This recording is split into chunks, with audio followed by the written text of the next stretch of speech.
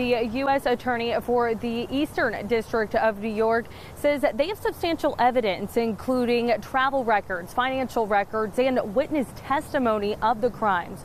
Former Abercrombie CEO Michael Jeffries, his romantic partner, and another man the two hired are all facing 16 counts of sex trafficking and interstate prostitution.